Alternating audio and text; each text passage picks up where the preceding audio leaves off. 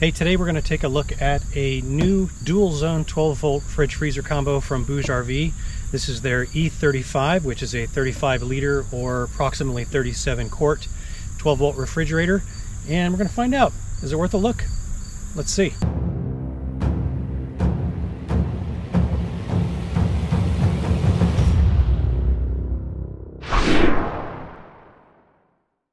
Let's take a closer look at some of the features here. First of all, it's got an integrated bottle opener here on the side, and the handles are sort of hinged. You could pull these out if you wanted to, but they're pretty secure and they lay nice and flat. Since this particular model doesn't have any wheels or telescopic handles on it, it's going to be a little bit harder to move around if you have it fully loaded. Although empty, it only weighs about 36 pounds. But on the other hand, this is kind of what you want if you have something like a teardrop and you have a limited space in the galley, and I'll get into the dimensions here in a minute. But this gives you more of the efficiency of space than something that's got the integrated wheels and the telescopic handle. So I kind of like that. Now this little panel right here on the side is a battery compartment.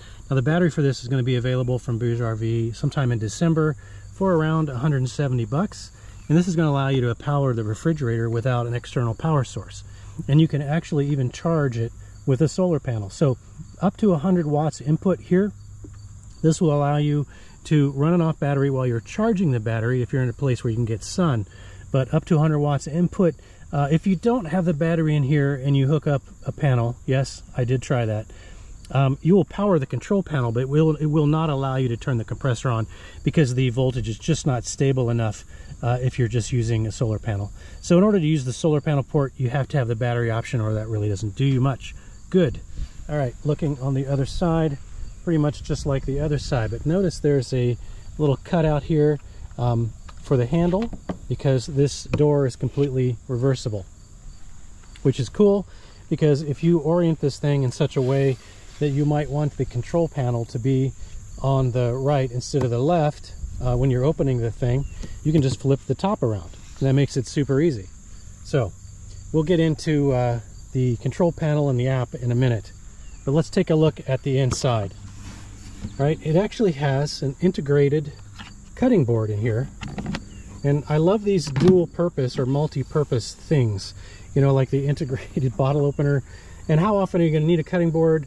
Probably not all that often, but when you do need one, it's really nice to have one. And knowing that there's one kind of tucked away here on the inside of the lid is super handy. Now these are the compartments. Since I don't have it powered, you don't see the LED light, but there's an LED light for both compartments. One there, there's one over here. And I've just kind of partially loaded this up. So right now I have, let's see, what do I have? 14 cans in there.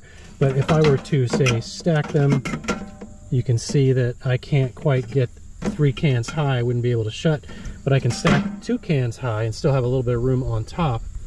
And then over here on the freezer side, you can still see that it is tall enough for cans and maybe a little room on top, like a, I don't know, pack of bacon or something like that. But so it kind of gives you an idea of, at least from a soft drink can's form factor, what you could put in there. Let's try something else. So a gallon jug, right? So a gallon jug is not going to fit in the freezer side. You can see that this is more than deep enough to handle a gallon jug on the refrigerator side. Now I say refrigerator side, but really you can configure this however you want. This is typically considered the freezer side, but you can make this the same as the refrigerator, so they're both the same temperature. You can make this the freezer side if you need more freezer space. You could make the whole thing freezer temperature if you wanted to. So it is completely dual zone, completely configurable however you need to configure it. Let's try something else. Let's see about a bottle of wine. So it is tall enough to hold a bottle of wine and be able to shut easily. There's a nice satisfying clack when the door is shut. All right, now I did mention that this door is completely reversible, and so it's really simple to do. When you open it up, you just open it pretty much straight up and down, and it comes right off. You can tuck that in one side and slide this in the other. Now if I want to put it on this side, I'll tuck it in on this end, slide the notch there, and now the door is completely reversed. So I like having that flexibility in this particular refrigerator. because depending on how I've got my car packed, I might want it on one side or the other. So, pretty handy. There's these little cup holder indentations. I mean, obviously this isn't going to keep you from spilling something. It's just going to keep it from flying off or sliding off the top if you're at camp and you just want some place to stick a can so that it stays in place. But unlike the deeper cup holder design, this particular one isn't going to do you much good if you bump the can. So I find these kinds of little cup holder indentations, meh, they're okay. A couple other bits of information before I get into some testing results here. I've actually had this thing for about a month, maybe a little over a month. BougeRV does give this thing a 2-year warranty, so be aware of that. That's pretty good. I mentioned it's a 12-volt fridge, but it's also compatible with 24 volts if that's the system that you happen to have. Now, the dimensions are always important to know, especially the outside dimensions. In this direction right here, it's 25.5 inches from outside of the handles to the outside of the handles. It is 17.4 inches high, and it is 15.75 inches deep in this direction here. Now, another thing that I like about this unit is it is very quiet.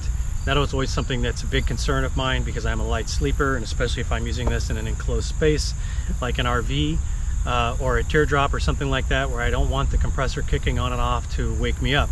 Now, when the compressor does kick on, it rates at about 57 decibels at about 3 feet or 1 meter away.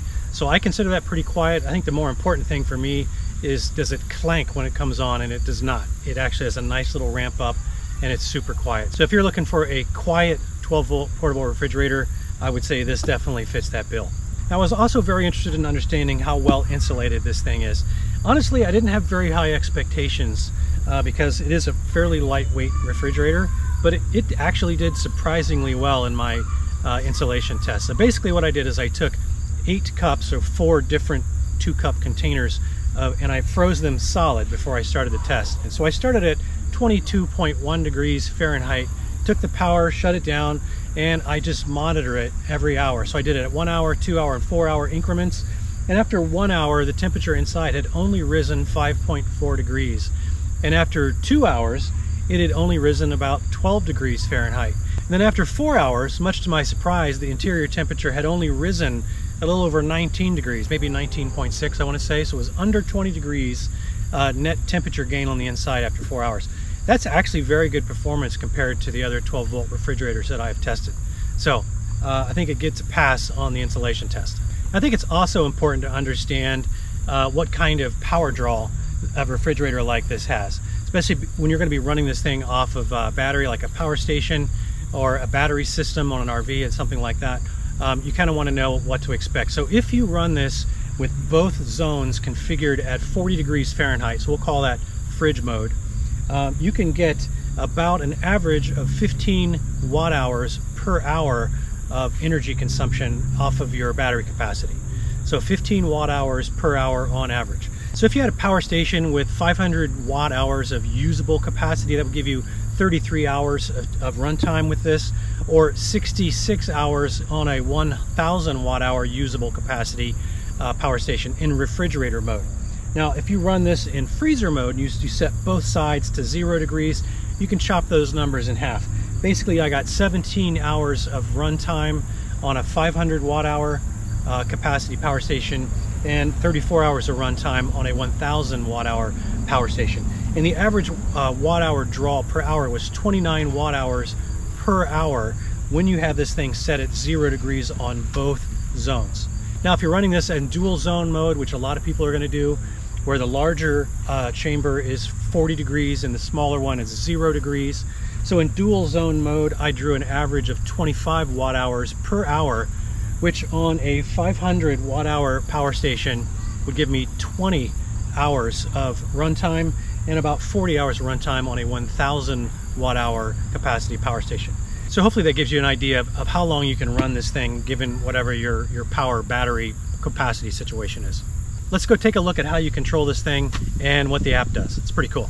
All right, let's take a quick look at the interface here.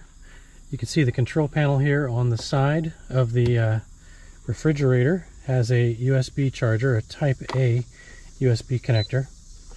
All right, so to turn it on, basically just press the power button it'll come up and show you the current temperature inside the larger chamber, which is the kind of the refrigerator, and then the smaller chamber, which is the freezer. So this is the current actual temperature. If I want to look at the target temperature, I'm going to hit the down or the minus sign here. Now I'm adjusting the actual target temperature on the refrigerator side, or the large side. All right, if I want to go to the freezer side, I hit the little gear there, and now I can adjust the freezer side. You only have a split second to do that. So let me go ahead and get that to 40, go to the freezer side, and you can see I can take that down to like -4. I'm just going to leave it at 0. And this allows you to use, configure both your dual zones. And then of course you can actually switch it. I don't know if you can make this out, but from max to eco mode and back and forth using the sprocket here. You can also hold the sprocket down and you can get into setting the car battery protection, right? I've got it set on medium right now, which but I really never run this actually off of my car battery unless my car is running. So this is really only helpful if you're running this off your car battery and your car is shut off, so that you don't actually run your car battery all the way out of power and then get stranded. So that's what that is designed for. Now, if you can't remember how the controls work, they do give you this nice little label on the side that kind of walks you through it. Very straightforward. There's actually an easier way to control the refrigerator, though, I have to say. There's actually a phone app here, and it's called Car Fridge Freezer. And if I launch that, Smart Car Fridge, you can see I get kind of a control panel here, and I can control the left and the right side. So right now I'm activated on the left side, which shows me that its current temperature is 46 degrees, and that's what matches up here. And then its target temperature is 40 degrees Fahrenheit. I can switch to the right side, the smaller chamber. I can see my target is 0 Fahrenheit, and my current temperature is 26 degrees. That's because I've just started running this thing. And you can adjust the target temperature down here with the slider. There's a button here that I can actually switch it between eco mode and max. So if I click it to shut off the eco mode, I'm now running in max mode. I can go back to eco mode, and you can check this while you're driving your car. Actually, it's very convenient to be able to dial this down or up, or change your battery protection levels, all that sort of stuff, switch between Fahrenheit and Celsius. So this is one of those things where if you find this interface to be problematic or clumsy, or just awkward for you, use the app. Right, to go ahead and wrap up, I'm really impressed with this refrigerator freezer. Now, as far as pricing goes, I don't remember off the top of my head what the list price is, but I can tell you that BougeRV usually gives me a discount code if I review one of their products. So check the link below and see if there's a link and a discount code for this particular refrigerator, because I expect that there probably will be, and that will definitely give you a better price if you go that route. So make sure you check that description below for that particular information. So that said, I'm very impressed with the usability of this refrigerator. I like the actually slightly smaller size. This is about 20% smaller than something like a 48 quart.